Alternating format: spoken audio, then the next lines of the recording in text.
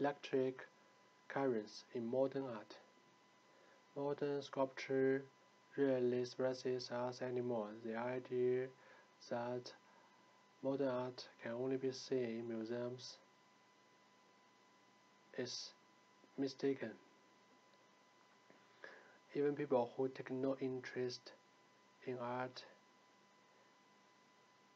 cannot have failed to notice examples of modern sculpture on display in public places. Strange forms,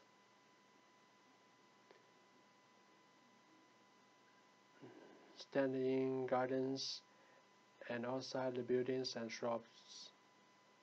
We have got quite used to them.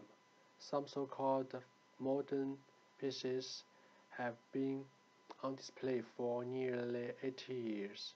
In spite of this, some people, including myself, were surprised by a recent exhibition of modern sculpture. The first thing I saw when I entered the art gallery was a notice which said, "Do not touch the exhibits.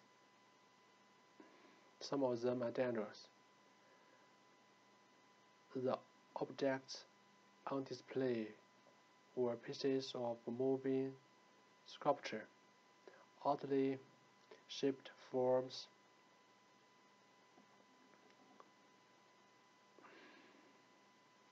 that are suspended from the ceiling and move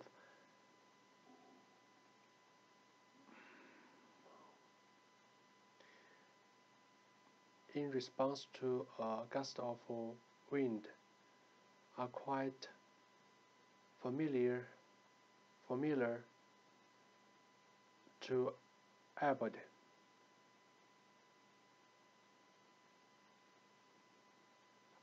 These objects, however, were different.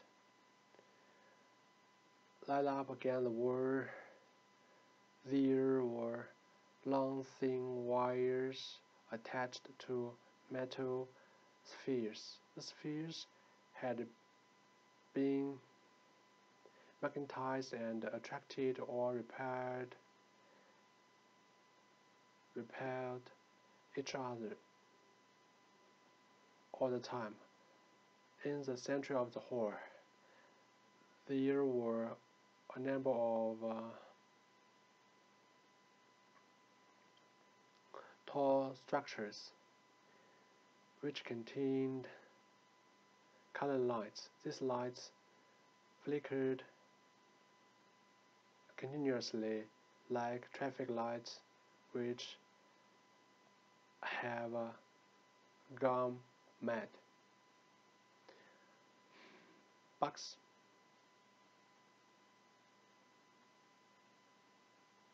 were emitted from small black boxes and red lamps flashed on and off angrily. It was rather like an exhibition of prehistoric electronic equipment.